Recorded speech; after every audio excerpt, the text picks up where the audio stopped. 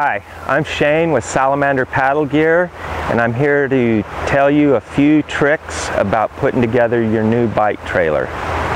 First thing is we've switched the way we clip these off, the axle off on the wheel. We used to just use a pin, but some people were catching it on things and pulling them off.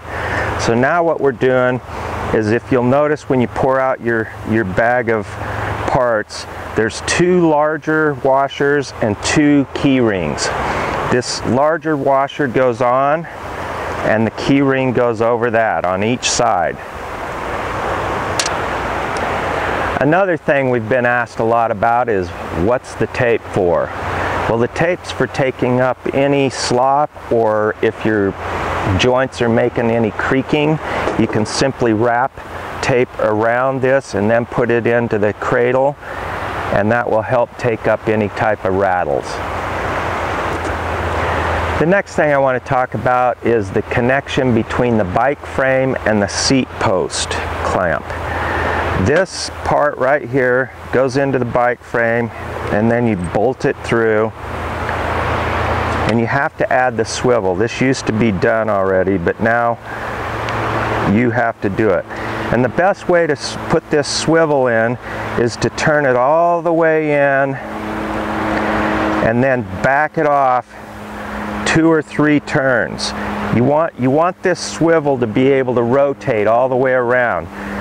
On occasion, you may hit a curb or something that bounces the trailer over, and you want that swivel to be able to absorb all that energy. So make sure you have 2 or 3 turns or rows of thread at the end so the swivel can rotate freely. Okay, the final thing I want to make sure everyone knows is that when you put this seat post clamp onto your seat post, that these tanges are facing up. If you have the tanges facing down and you hit something hard with the trailer, all that energy goes right into this top flange, and if it's enough energy, it can break. We have reinforced these flanges so they're very strong, but if you put it in right side with the flanges pointing up and then the trailer coming into it, you won't have any problems.